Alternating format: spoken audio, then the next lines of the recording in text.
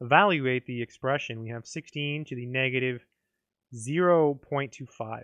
So maybe a good first step is to write this as a fraction. This is really 16 to the negative 1 over 4. That's a good first step. And now let's try to get rid of this negative. So to do that, realize that this is really over 1. And so what we can do is we can take this and bring it downstairs. And when you do that, you have a 1 upstairs, and then it becomes 16 to the 1 over 4, right? Because the exponent changes sign when you bring it down. What about this? Well, I have it memorized. Whenever it's 1 over 4, it's just the 4th root. If you don't, you can do the following. Remember that this number goes in the little pocket like this. Beautiful. The 16 goes here.